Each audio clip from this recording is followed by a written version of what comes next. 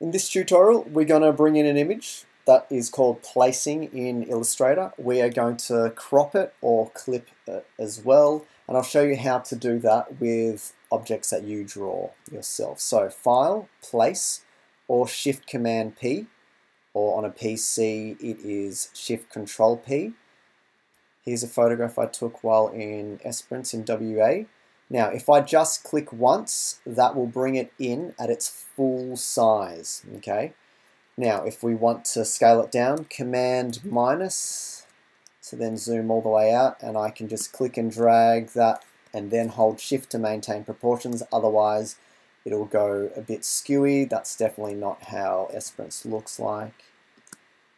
Looks magnificent, by the way, if you can get there. Beautiful turquoise waters. Okay, so that's one way to bring in an image. The other way is if we go place, going through the same thing, but this time if I click and drag it, I'm actually telling Illustrator how big I want it. It's already maintaining the proportions, so I actually don't need to press the Shift button, okay? So let's just go ahead and delete that. So I said that I'll show you how to place an image. Have I done that? Yes. I'll show you how to crop the image now. Let's say it's got too much sky and all I want to see is sky up until, let's say, around there. So just half the sky. I'm going to go get the rectangle tool and I'm just going to draw an area over it. Okay. Now I can give that a color just to show that it's doing something. Otherwise, if it didn't have a color in there, you wouldn't know where it is.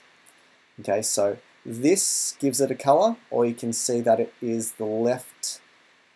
What is that? It's not an arrow key, but that's all right. I'll click that.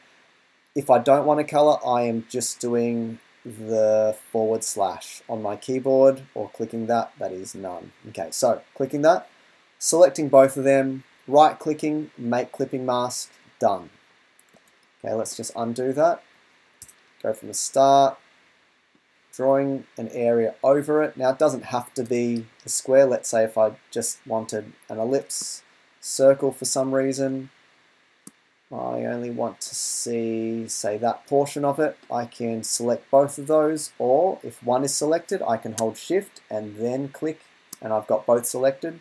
Either way, selecting it like this or holding Shift, doesn't matter. Make clipping mask, done. I can also go Object, Make Clipping Mask, or Clipping Mask Make, and does the same thing. The reason why I show you this is because if you want to change the shape of this, you can go Object, Clipping Mask, Release. Okay, and now you're presented back at the start, but you do have to then give this a color so that you can see what you want. I can click on this Direct Selection tool. Let's say I wanted this to actually be, for argument's sake,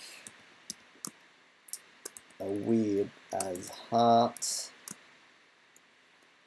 Terrible, I know, but let's say I can do that. Okay. Another thing you can do is go Object, Clipping Mask, Edit Contents, because sometimes I want to be able to move things around in there independently of the mask that I've actually created.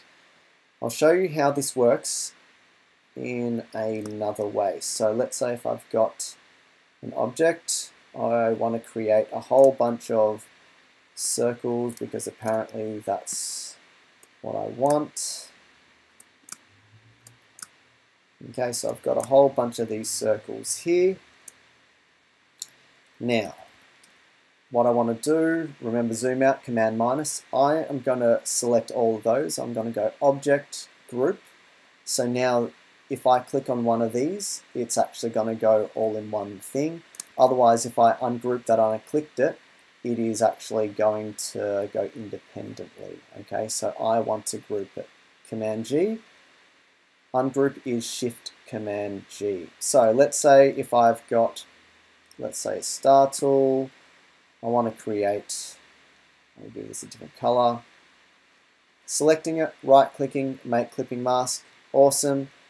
If I want to edit the contents, I do this, and now it is presenting to me stuff that I can move around. I can also do this by, if I click this, if I double click, I'm entering something called isolation mode.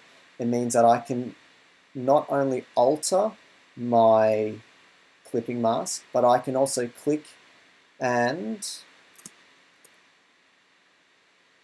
get to my contents. Okay. To get out of isolation mode, you either hit escape or you can click the back one level. That only does one level at a time, so I'm just going to click escape. So, clip images, yes.